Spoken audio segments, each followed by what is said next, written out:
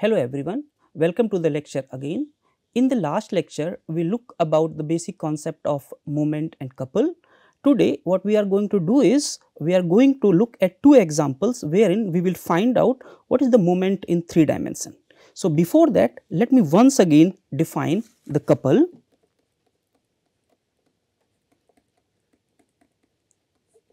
A couple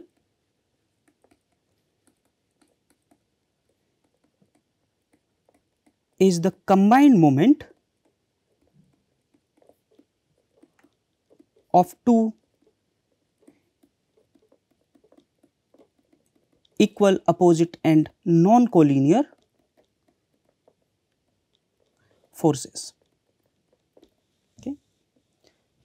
The unique effect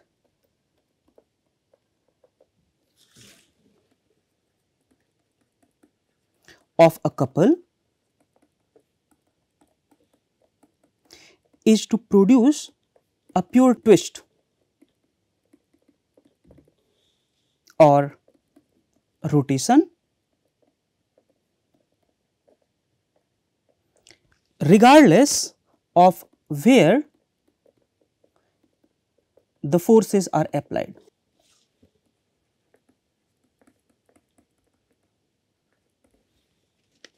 And therefore, couple is a free vector. Okay.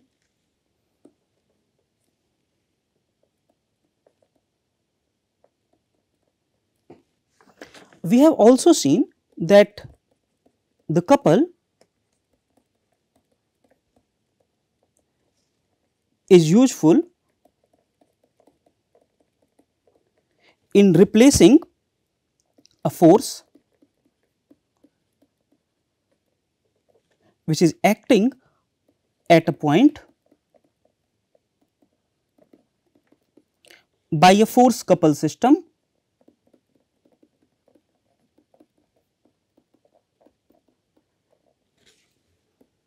at a different point.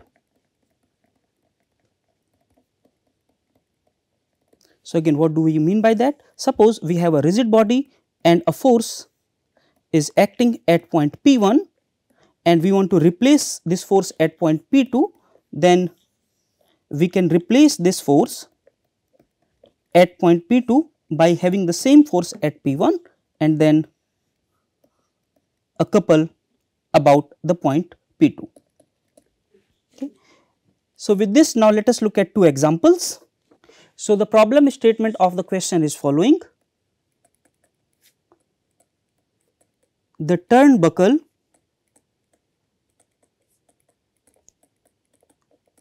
is tightened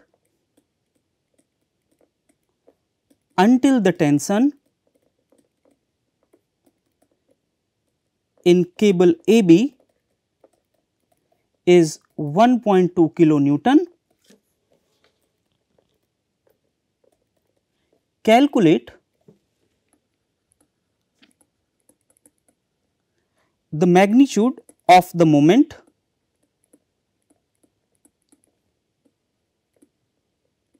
about O of the force acting on point A. So, in this question this turnbuckle is tightened. So, the tension will be in this direction and let us say that Ij and K are the unit vector along the x, y and z direction. So, the moment about point O will be r cross t, where this r is any position vector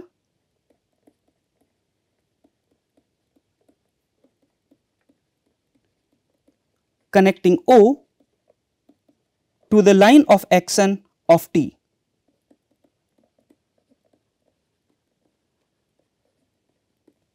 Okay.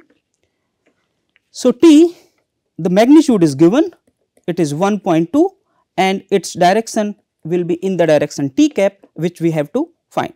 So, this t cap will be AB vector divided by mode of AB because it is acting in the direction AB. Now, let us see what is AB. AB is OB minus OA and OB is 2.4 I plus 1.5 J minus 1.6 I plus 2K. Okay. And this comes out to be 0.8 I plus 1.5 J minus 2K.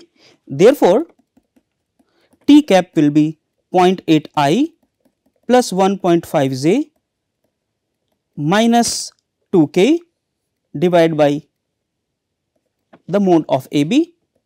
So, it is 0.8 square plus 1.5 square plus minus 2 square. Therefore, T vector will be 1.2, which is the magnitude, multiplied by the T cap, which is 2.62 into 0.8 I plus 1.5 J minus 2K kilonewton. So, now we have T over here, we have to find out what is R. Okay. Now, R is in our hand and we can take any point as I said which connects O to the line of action of T. Let us take some convenient R. So, R, for example, you can take either OA or OB. Let us first take R equal to OA. So, let me call it R1 and this is OA. So, OA you can see from the diagram it is 1.6 I plus 2K. Therefore, the moment M, which is R cross T, it will be 1.2 divided by 2.62 I JK 1.602 0.8 1.5 minus 2 and this comes out to be 0.457 minus 3 I plus 4.8 J plus 2.4 K kilonewton meter. Now, the moment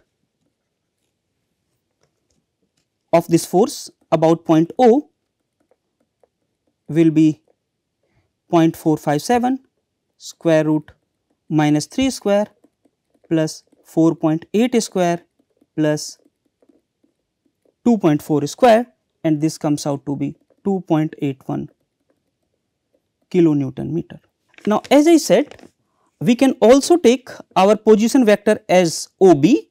So, let us call this R2 is equal to OB and I will show you that if you use this R, even then you will get the same moment. Okay. So, OB is 1.6 plus 0.8 I plus 1.5 J or this is 2.4 I plus 1.5 J and we already have what is T. So, T was 1.2 divided by 2.62 0.8 I plus 1.5 J minus 2K kilonewton. So, therefore, the moment about O will be R2 cross T and it is 1.2 divided by 2.62 IJK.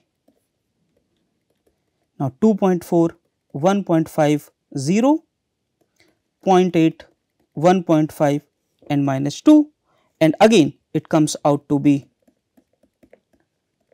2.81 kilonewton meter. So, you see that it is independent of R, this is what we are keep saying. Now, we have seen that if we have two equal and opposite forces, then they form a couple and the direction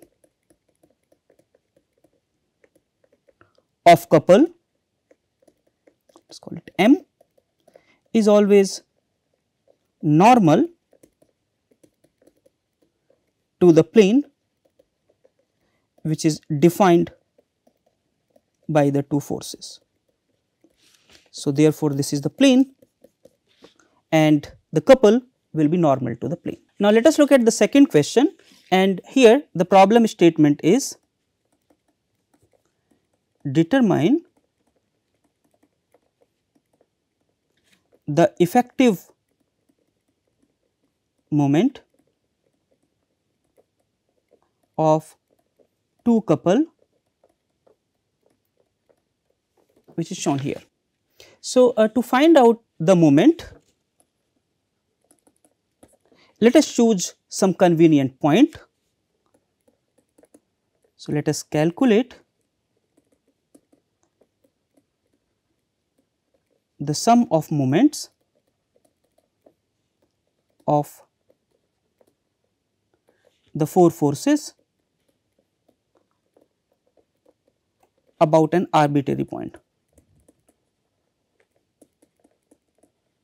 And let us say we choose point D as our arbitrary point. The moment about D, let us represent it by MD, will be, so first of all these forces will not contribute because they are passing through D. So, we have to calculate the moment of this force and the moment of that force.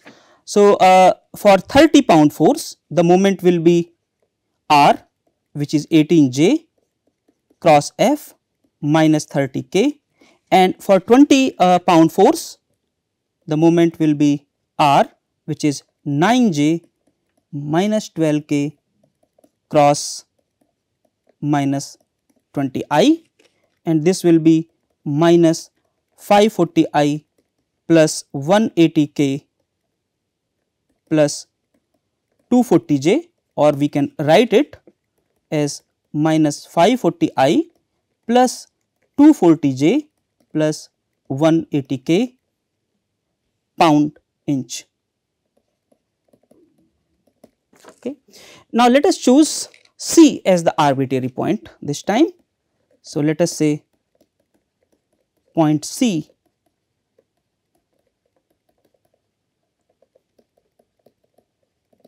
is the arbitrary point, then the moment about C. So, in this case this force will not contribute because it is passing through C. So, therefore, the 20 pound force, this force, let us first calculate the moment of this. So, it will be R cross F minus 18J cross 20I plus the 30 pound force. So, it is again minus 18J cross 30K, and then we have this 20 pound force. So, its R is minus 9J minus 12K and multiplied by the force minus 20I. So, again it is 360K minus 540I minus 180K plus 240J, and this is again minus 540I plus 240J plus 180K pound inch.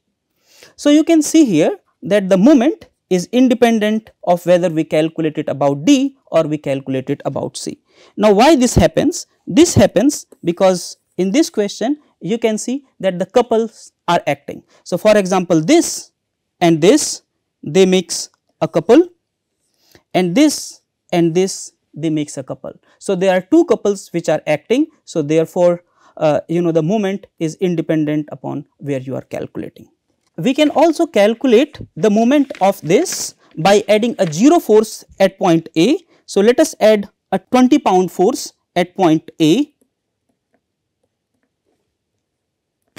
and also a minus 20 pound force. So, basically we have added two force at point A, 20 and minus 20.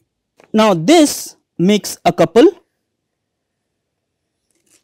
this makes another couple, and these two forces also make a couple. So, there are three couples, and let us find out their moments. So, as I said, 30 pound and minus 30 pound will result in a couple along the x axis. Why is that? Because we have these two forces and let us connect them, then this is the plane and the moment will be perpendicular to this plane. Okay. So, therefore, it will act in the x direction. So, the moment is one of the forces multiplied by the distance. So, minus 30 multiplied by 18 and this is minus 540 pound inch. Similarly, we have this 20 pound force which will give you the moment along the y direction.